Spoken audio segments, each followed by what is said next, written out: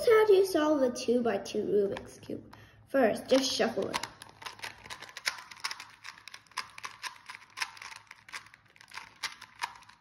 Second, find the white pieces. Here's the white and red and green. So you have to find a piece that have green. Here, that means you move it there. Now you've moved it there, you have 2 now.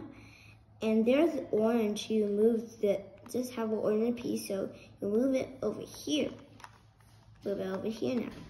And this just go here because red, blue, and just move it there. Yeah, you have it. And there are two to like line up. If you do this, just line up over here. If there's only one, like, just put it over here. If there's two like this, the diagonal, you just put it like that. And you're up here. And you do that. And just repeat the same steps. But and next time you put the yellow pieces here. But next time, if there's only one, and just repeat it. Here. Look, put it over here.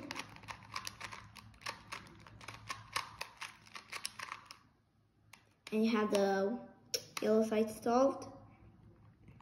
And yeah.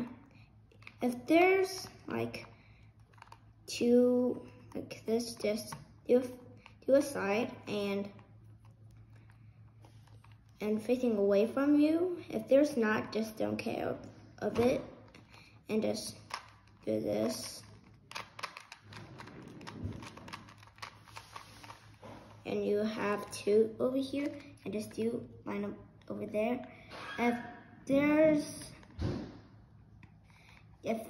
you already have a side facing away from you and you do that, it will just be solved in one move.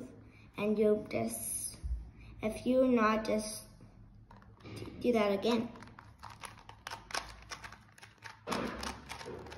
And you have one move and you solve it. Oh, good. Very good.